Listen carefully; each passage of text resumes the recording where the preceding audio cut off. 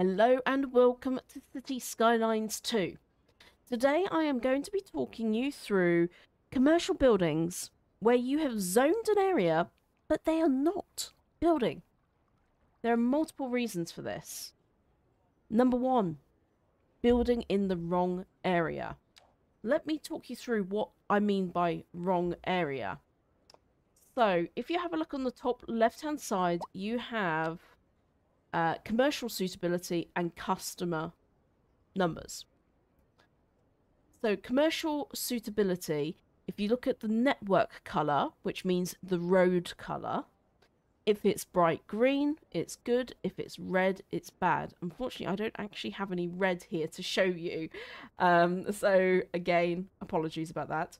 But what I do have to show you is the terrain color, which shows you if there are low or high customer rates. So let's zoom in. You can see here, I'm just going to move to my mouse.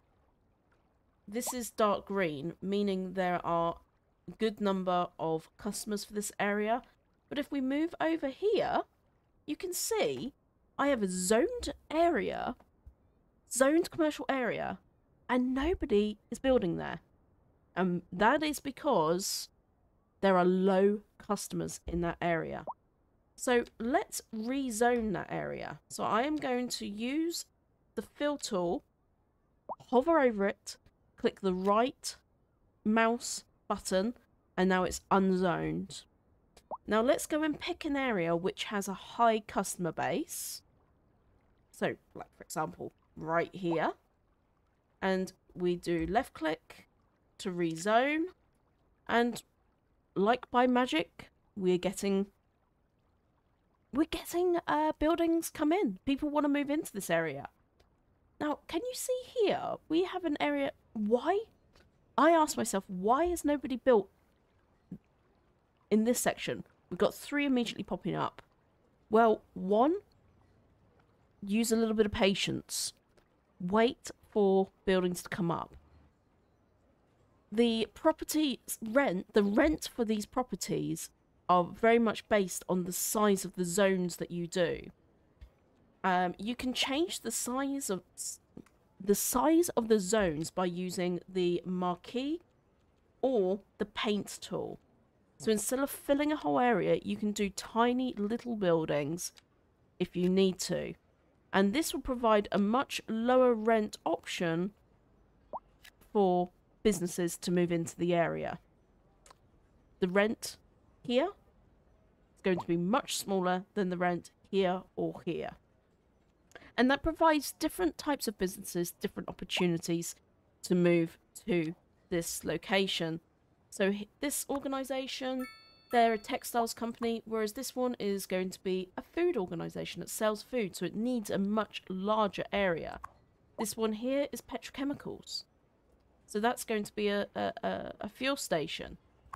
Right opposite another one that's going to be interesting. Lots of competition in the area. And then if we move back over here where we zoned, let's see what would work in this area. So, would residential work in this area? Now, if you have a look, network colour, good. Ground pollution is low. So this would be a perfect place to put housing. Let's have a look at office buildings. Office suitability. Bad or good? The answer's good. So in this instance, I am going to actually zone some office buildings. So I'm going to look at just doing a few myself. Different sizes, and I'll do one big one there. And in time, once people want to move in, these will start building up. And it's exactly the same if we look at this. Why is this residential area not building? Now, it's a very good question, because if you have a look at the residential suitability, it's good.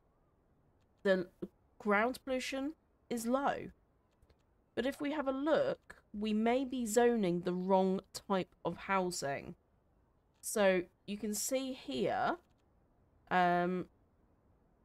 we've got happiness, we've got available jobs, but what we don't have is enough low density. Still, we don't have enough low density buildings.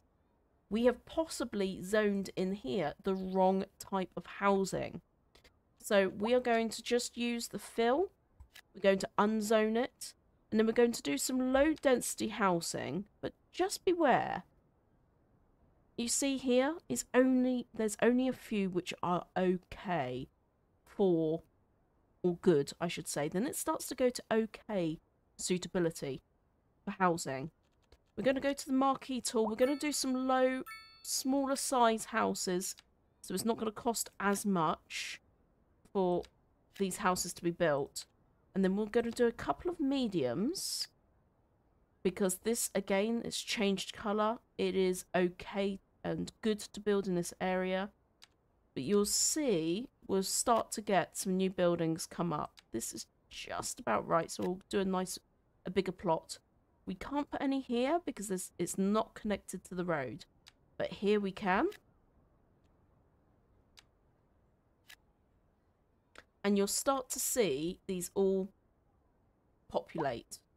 And now you can see the businesses are coming up. That is because we've checked the area first. We've rezoned, we've reevaluated. And remember, the areas will change as the city changes. The value of the rent will go up, which will make it unmanageable for some people.